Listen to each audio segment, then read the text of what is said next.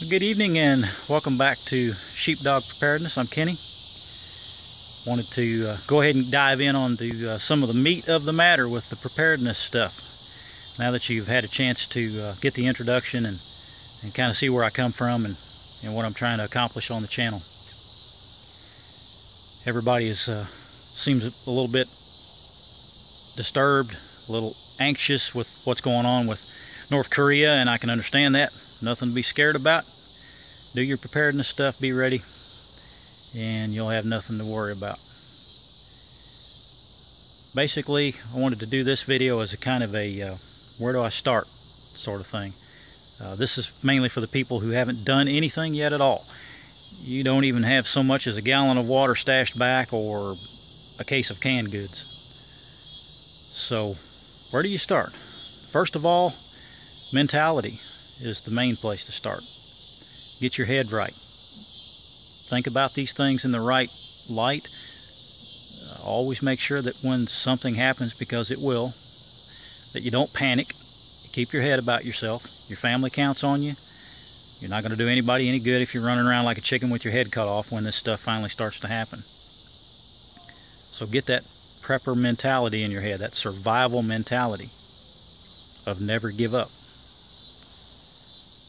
I would start first and foremost in the beginning with concentrating on food and water, the two things that you know you're going to have.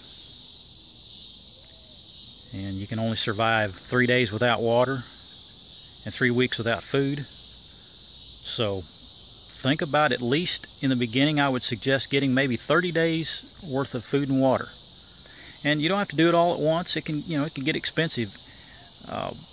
Think about doing it a little bit at a time. Every time you go to the grocery store, just throw a few extra canned goods in the cart. It's cheap. Get a bag of dried beans, pinto beans. Get a bag of white rice. Those things are maybe $1 each. Throw those in the cart.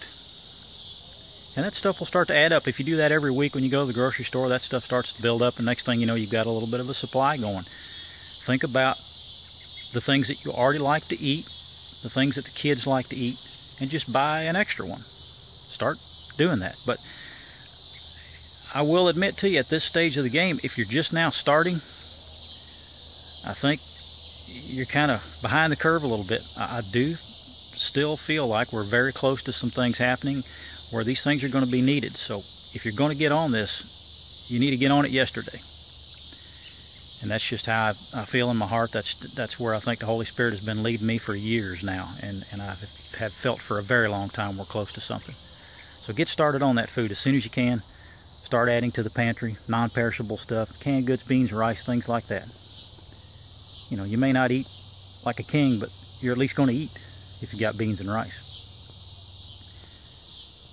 Bottled water. Make sure you rotate the stock. If you buy just the gallon bottles of water like at Walmart or whatever that are 94 cents, grab a couple of those a week and start stockpiling those up. Just make sure you rotate those out.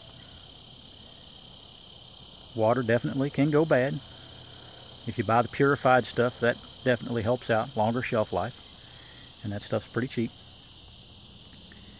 Think about a local water source where if you run out of the bottled water, where are you going to get water next? Do you have a creek nearby? Do you have a pond, a stream? Think about a water catchment system, something that can come off of your guttering to catch some water in a bucket. And then you have to have a way of purifying that before you're going to consume it. So if you boil it, that's great. You'll get rid of most of the germs and everything. We'll talk more about water purification and things in a separate video, but at least get something in your head and start planning about some sort of catchment system or some place where you're going to be able to get a hold of more water should you need to. Here on the farm, we've got a natural spring, we've got a deep well, we've got the pond, we've got a creek running through here, so I've got numerous sources. I don't concern myself too much about the water situation because of those things. Filters, we'll talk about that at another time too. Got some great ideas on filters on how you can go about that. So food and water right off the bat. The other main thing, medical.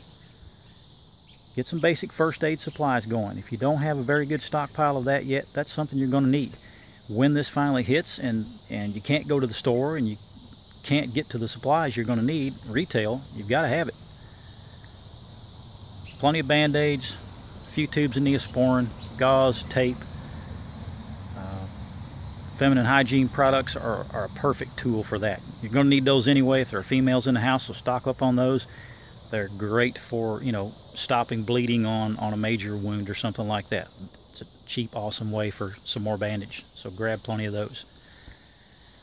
Hygiene is another thing. Toilet paper.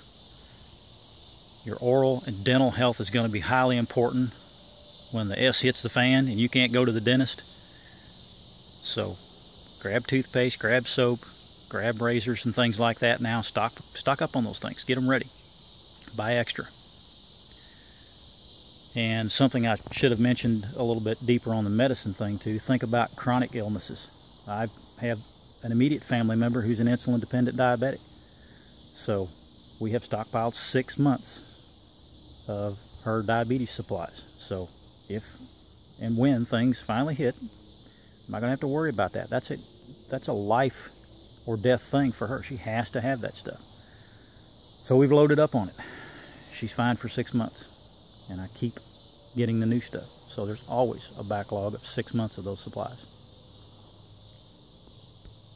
Hit those main things to start. Get started on those as soon as you can. I think it's highly important. I don't think I've said it on this channel yet, but family and friends have heard me say that I feel strongly we're going to be living in a different country by the end of the year. Whether it's going to be this North Korea situation, whether it's going to be the impending economic collapse that's years overdue, or something else, you're going to be needing some of these things. You're going to be needing them soon. So try not to waste too much more time before you get started on this. Get some non-perishable food going. Get some more water built up.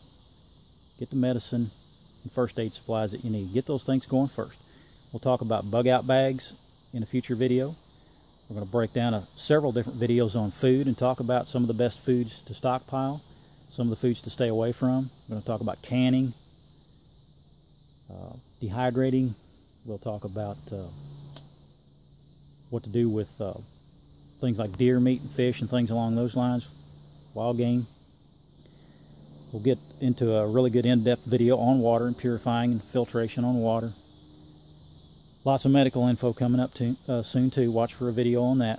I'll go over our medical bag that we have and some of the medical supplies and give you some better ideas to get a more in-depth medical kit going. But for now, start changing your mentality first. Get your head screwed on straight. Think about these things. Don't panic about any of this. You can do this. Don't count on anyone else. Do this for yourself and your family, and you'll be ready.